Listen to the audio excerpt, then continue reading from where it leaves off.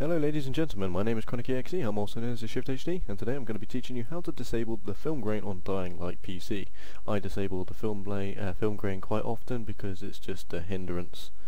It distorts the actual image fidelity for me anyway. So what do you need to do? You need to go over to your DyingLight file installations, or where they're kept anyway. So if you go onto Steam, you go into local files and browse local files. We come up with this lot. Get over to DW. Then you click on Data0, open with WinRar, then you extract it to your Documents folder, and you go to DyingLight, and just click Out, click OK, let it do its process. Then when you do that, it should allow you to do this. So you go into your Documents, go into Out, and it should be there. Data should be around about 80 megs. So you go all the way down to Scripts,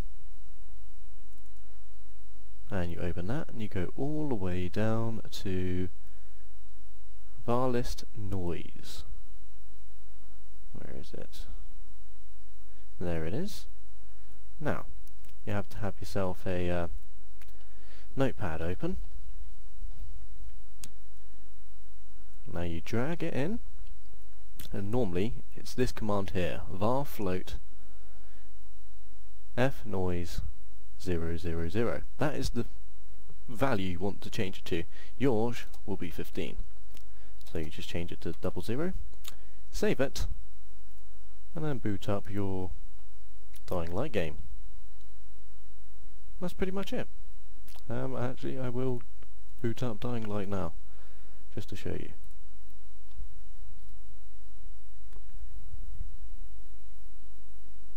I haven't played the game yet, to be honest with you.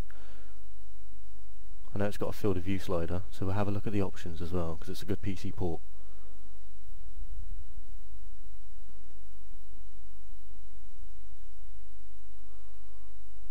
It will go to responding, don't worry, it will.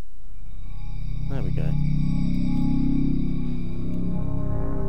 Just got to watch the splash screen, that's it. Oh, here we go. There it is. Luckily we can skip all these splash screens. But when we get into the next screen, we can actually see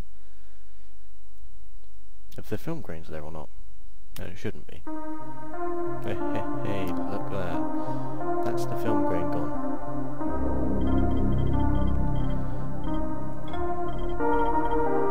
So, let's have a look, shall we?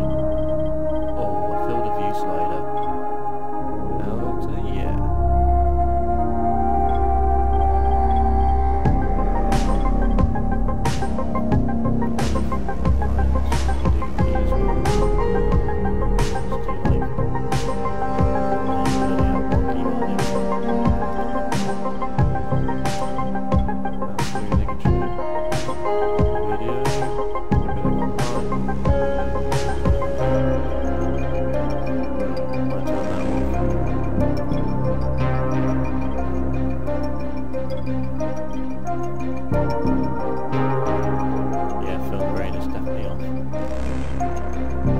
That's pretty much it.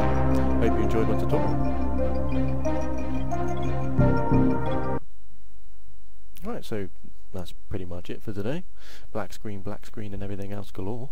Anyway, hope you enjoyed the tutorial. If it helped you in any way or form, please give a like or whatever the hell. So remember, you extract the file to your data in your documents from Data0.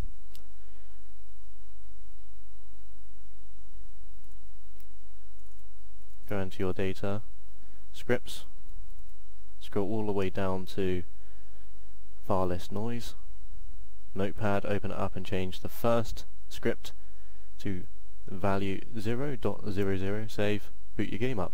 Right, that's it. Thank you very much. I shall see you all soon. Bye!